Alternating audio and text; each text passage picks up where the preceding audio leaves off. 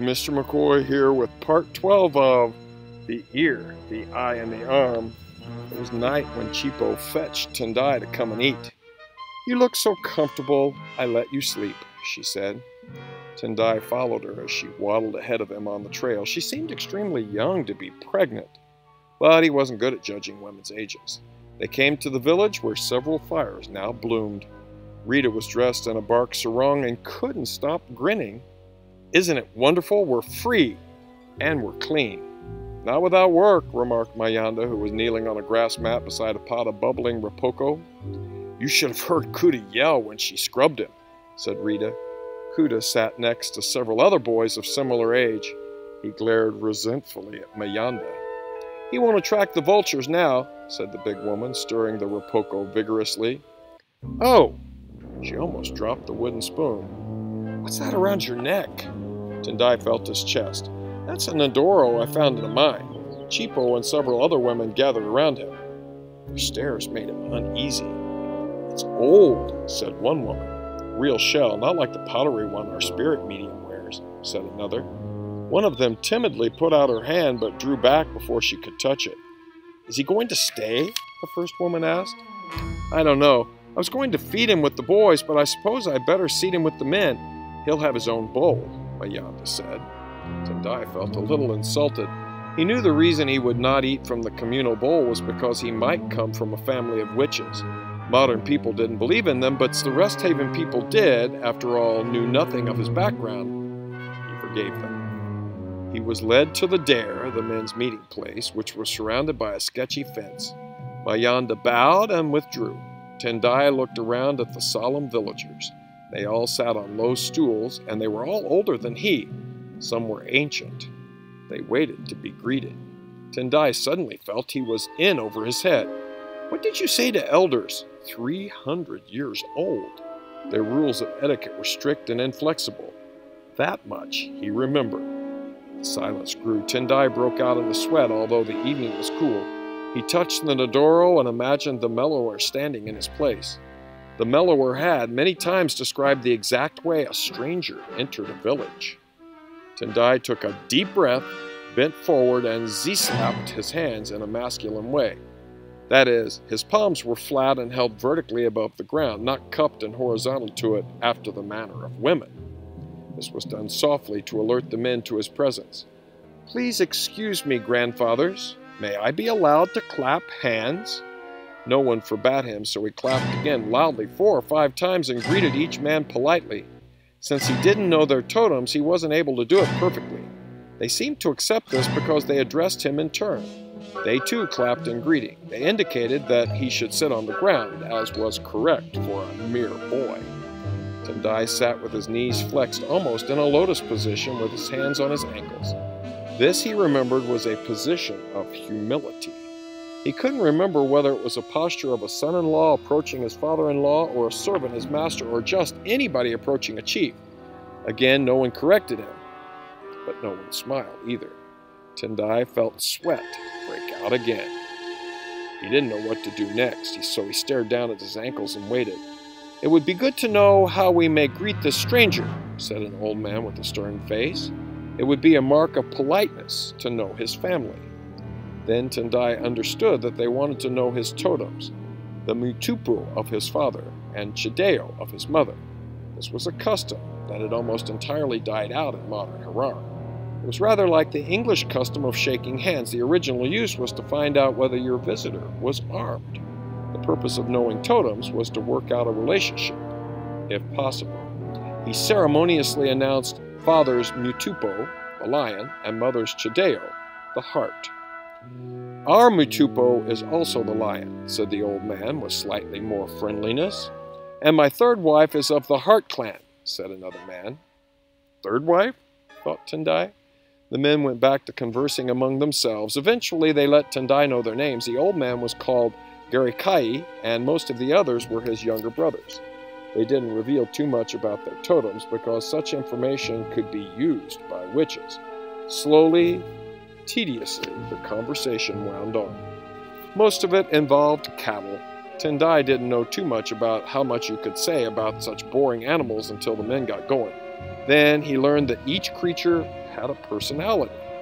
They had bad habits, silly cravings, and just about every weakness a person might have. Since he didn't know the cattle personally, Tendai's head began to nod. He jolted awake when the water was brought. The women arrived with pots that they set before the men. Rita appeared, her face with tears. She slammed a pot down in front of Tendai, causing several of the men to raise their eyebrows. Everyone washed hands as the women went back to fetch dinner. So why do you suppose Rita is slamming the pot down in front of Tendai? I bet you know. Share with your fellow listener. Each wife came in with a communal bowl, knelt, and presented it to her husband. The women retired immediately. Tendai noticed that both Mayanda and Chipo presented bowls to Gariaki. Then Rita came in. She knelt and practically flung 2 small bowls, satsa and relish, at his feet. "Thank you," whispered Tendai. He noticed the men did not thank their wives. "Don't expect me to do this when we get home," Rita whispered back. She disappeared before he could say more. The men solemnly clapped their hands and said "Pamusaro," excuse me, as was polite when preparing to dine. They ate from the communal bowls, going methodically from one to the next, except for Tendai, who was expected to keep separate. No one spoke now. They attended to the serious business of eating. Tendai saw that while each large bowl contained satsa, not all the relishes were the same. Most were a mix of tomatoes, onions, and chilies, like the relish Rita had brought him, but one was composed of toasted termites, another of small dried fish, and a third was a platter of fried mice. Tendai was just as happy not to be included in the communal dinner. The men didn't seem that fond of fried mice either. They left half of them on the platter. At the end of the meal, everyone washed hands again. A troop of boys arrived to carry off the bowls. After a few moments, the boys returned and greeted their elders before sitting on the ground. A few older women entered the dare to listen, and Chipo squeezed herself in by the boys. Gariaki told them to bring her a stool. Tendai could see he was very proud of her pregnancy. A mutter of anticipation went around the gathering. A few men lit clay pipes with hot coals and puffed out a rank smoke. Gariaki cleared his throat. "What is the small pot that feeds the whole family?" he asked a child of about 5. "The cook fire, honored grandfather," replied the boy. "Who is the toddler who topples even the chief?" Gariaki inquired of a youth about Tendai's age. "Sleep, O Sekuro," he answered. Around the fire went the riddles until each child had answered. They were traditional, and Tendai had heard most of them. When his turn came, Gariaki asked, "My mother's house has no door. What am I?" "An egg," answered Tendai promptly. The men nodded, and he knew he had passed the test. Then the elders asked each child to recite a proverb. The old sayings had a purpose in village life, but they were completely meaningless in modern Harar. Tendai had trouble remembering them. "Don't touch the back of your head while walking, or someone in your family will die," said a boy. "A boy who peeks into the cooking pot will beat his wife when he grows up. If you squat on a path, you'll get boils on your backside." Tendai saw a kind of logic to this one. It was the adults' way of keeping the little children from using a public walkway as a toilet. So what sayings are you familiar with, and why do we have those sayings? Share with your fellow listener.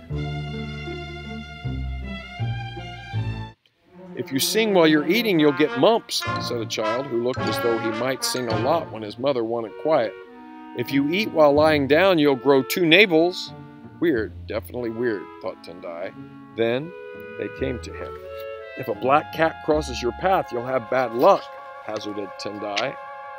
"Never heard that one," said one man. "I've never seen a black cat. Are you sure that's a Shona proverb?" said another. Gariaki pointed to the next boy, and Tendai knew he had failed that test, whatever it was. "Why should I care?" he thought. "I'm going home tomorrow." But he found himself wanting to please them. Gariaki started a chant that turned into a story. It was clear everyone knew it, but the people settled themselves down happily just as Kuda did when the mellower recited Peter Rabbit for the first time. Gariaki said, "Once there was a man." The audience responded, "Go on." Gariaki, "That man was a king." The audience said, "Go on." Gariaki said, "He had a daughter." The audience said, "Go on." Gariaki said, "As beautiful as the sun." The audience said, "Go on." The story continued in this way, half music, half poetry, as Gariaki told them of a king who placed his daughter on a platform over a big nest of bees in a tree. Anyone who wanted to marry her had to climb over the bee's nest. All the young men got stung so badly they fell to the ground. At this point, the audience's response changed to, "Oh, oh, the bees sting! Oh, my mother!" Tendai thought it was a pleasant way to tell a story. It involved everyone and made them part of the unfolding adventure. In fact, as Tendai joined in with the responses, clapped his hands, and swayed with the others, he felt a wonderful sense of belonging. These were his people. He was part of them. It was like being held in many, many arms. Gariaki told them that one day a man arrived who had a bad skin disease. He was covered with scabs.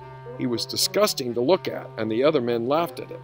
The ugly man climbed the tree, but when the bees came out to sting him, they couldn't get through the scabs.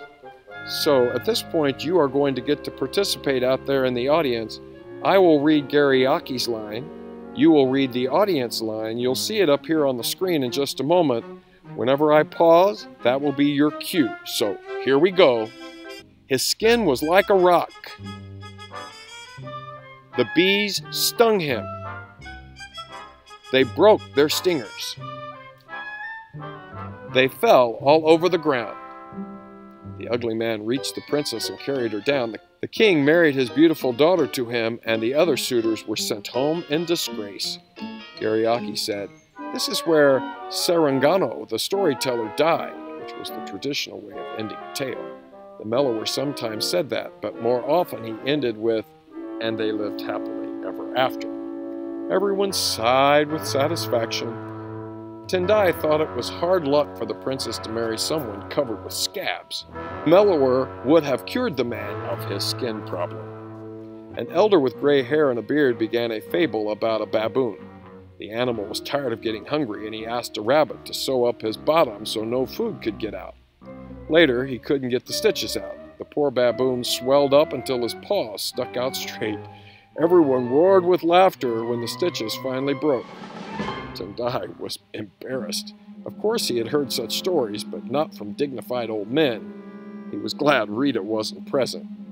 "We would be honored," said Gariaki, breaking in on Tendai's thoughts, "if our visitor from afar would recount something from his people." Tendai felt as though a big spotlight had suddenly switched on. Everyone fell silent and turned toward him. He could hear the fire rustle and the distant clunk of dishes being washed. He stood up on rubbery legs. His mouth opened. No sound came out. Tendai laid his hands on the Nodoro. What could make a better story than his own kidnapping? He took a deep breath, remembering that the mellower always did that before starting a praise. "I come from a faraway land," he began. "Go on," said a few people in the audience. "My father is a chief." Well, he is, thought Tendai. He's chief of security. "Go on," said the audience. "My brother and sister and I went on a trip." "Go on," said all of the people sitting around. Slowly, Tendai wove the events of their enslavement, the finding of the Nodoro, and the shaft of light sent by the ancestors into a magnificent tale. Even he could tell it was well done. The shining eyes of the listeners told him he had utterly captured their attention. All those nights listening to the mellower had given him the skills he needed now. Tendai changed the tale to remove all mention of modern things. At the end, he substituted a magic cooking pot for the bus that carried them to Rest Haven. "This is where Sarangano, the storyteller, died," he finished. "Ah, what a good tale," a young man said. "Wonderful, he has a shave for storytelling," agreed another. "But that was why the Nodoro was sent to him," exclaimed Gariaki, and everyone nodded. "It's perfectly clear an ancestor waited in that mine for several years, many, many years, until he found a willing person to possess." "He might even be a spirit medium when he gets older," said the first young man. Everyone brightened up at this idea. Tendai began to feel uneasy. So why do you suppose Tendai began to feel uneasy? Share with your fellow listener. And now, moments more of the ear, the eye, and the arm. I would never criticize our spirit medium. said the elder who had told the baboon story, "but he has never been good at poetry." "He can't keep a beat, although he's an excellent witch finder," said the young man, looking nervously around. "Well, that's settled," Gariake said. "I was a little worried when this boy didn't know the proverbs, but it's clear the ancestors have sent him. I vote he stays." "Yes, yes!" everyone cried. A hubbub of voices drowned out Tendai's objections. The people rose to go. The women appeared from the shadows to whisk the smaller boys off to bed. The young men helped the elderly to rise. Laughing and talking, they left the dare. "Wait! What's going on?" Tendai called. Gariake turned back briefly. "You can stay, provided the spirit medium agrees to it." "But I don't want to. I need to call my parents on the holophone." Gariake stumped on up the path, leaning on a twisted cane until he was met by his two wives. It was Mayanda who finally came for Tendai and led him to the boys' hut. "Don't mention holophones if you know what's good for you," she said in a low voice. "I have to. I can't stay. It's out of my hands. They all think the ancestor sent you, and Gariake has forbidden me to open the gate." "For how long?" Tendai felt as though the ground had dropped out from under his feet. "Don't you know, you poor fool?" said Mayanda. "Once Resthaven has accepted you, you can never go home again." We'll find out what happens to Tendai, not to mention Rita and Kuda, as the Ear, the Eye, and the Arm continues.